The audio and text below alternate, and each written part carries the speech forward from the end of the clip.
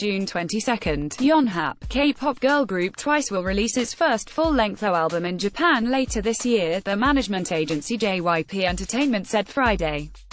The new record, BDZ, an abbreviation of bulldozer, will hit the Japanese market on Sept. 12, the agency said.